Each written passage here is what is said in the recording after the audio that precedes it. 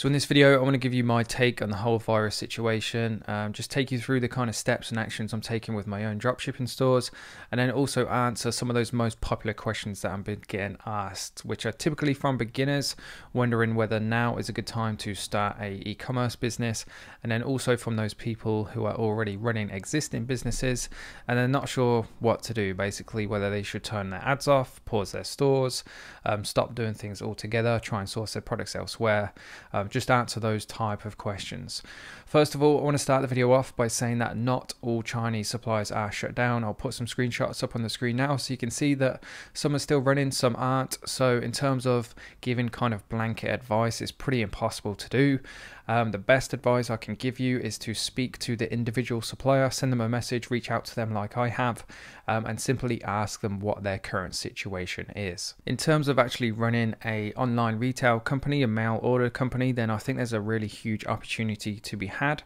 So if you can actually source your products, then I think you should continue as normal and simply just focus on your marketing. Obviously keep an eye on the data, keep an eye on the numbers, and as long as things look good, then just keep running as normal. One thing or one piece of advice I would give you is if you do speak to a particular supplier, so send say half a dozen messages out to different suppliers, the same scripted message that you can pre-write, something along the lines of, hey, how are you currently fulfilling your orders? What is the lead time on order fulfillment?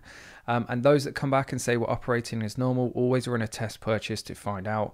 Last thing you want to do is switch your ads on, make say 50 orders in a day, and then realize they're actually taking a week, 2 weeks to actually fulfill those orders. So just make sure you run a test purchase and they stay true to their word. Like I mentioned earlier then, for a split second, I think now is actually a great opportunity if you are running an e-commerce business, a dropshipping business, doesn't matter what kind of business. If you're selling things online, I think now is a great opportunity for many reasons really. Because of the whole situation, then a lot of people, I've spoken to many people in fact, that have switched off all their Facebook ads. Me, for the certain products that I can't source, I've done the same.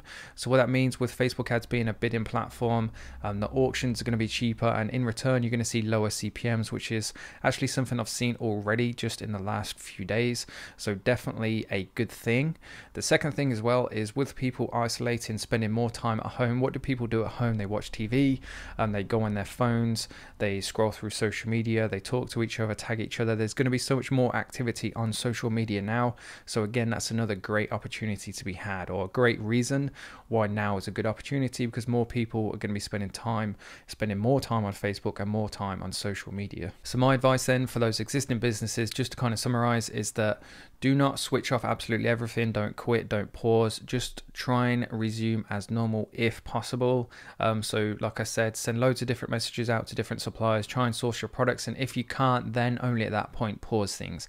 Whatever you do, do not continue to sell products that you can't fulfill. For those existing orders where it's going to look like it's going to be a few weeks, you haven't got a supplier to fulfill them for you, make sure you get in contact with your customers, do the decent thing, explain the situation to them, and let it be their decision whether they want to wait or not. Do not force them or hold them to that if they want a refund, because they don't want to have to wait 2, 3, 4, 5, 6 weeks, whatever it's going to be. Then do the decent thing, refund your customers, and ultimately just keep operating as a legitimate business. Now, for all those people watching this video that haven't got a dropshipping business but have been looking into the business model for quite a while, then to offer my advice, I would say now is a great time to get started, especially if you're one of these people that, or at some point, maybe everybody in this country will have to kind of spend a certain amount of time at home when they come into contact with somebody, or it could be a multitude of reasons.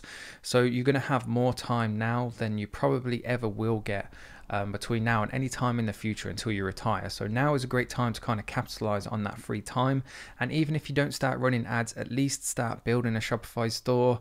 You get a 2-week free trial, and even after that 2-week trial, you can create a new email address and create a new store, and just keep developing your skills, building your store, get some products ready, create some ad creatives.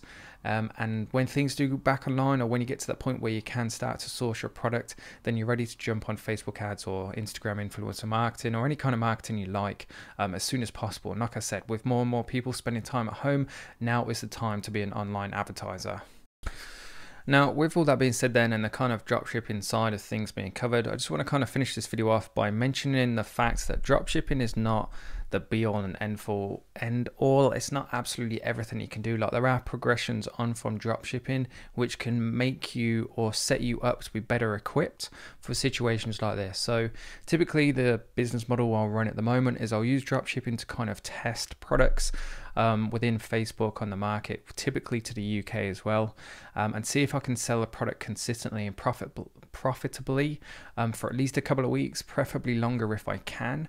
And then what I'll do from there, or what I'll do to progress from there, is start sourcing that product in bulk from Alibaba. So I'll go into Alibaba, try and find multiple different suppliers, get some quotes, find out MOQs, different materials people use, etc., order samples, and then start stocking items in the UK. So when situations like this happen, albeit not very often, then you're better equipped.